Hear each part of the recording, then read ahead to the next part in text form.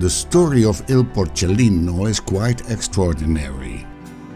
It all begins with a marble statue that was a copy of a Greek statue and owned by Pope Pius IV. He presented it as a gift to Cosimo I de' Medici, and so it went from Rome to Florence.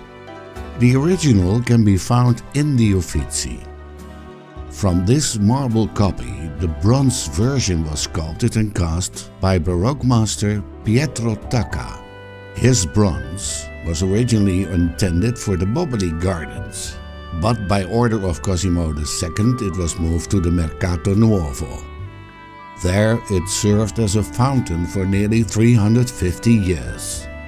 But by then the snout was rubbed so many times, the bronze had deteriorated so much that a copy needed to be made in 1998. This replaced the original.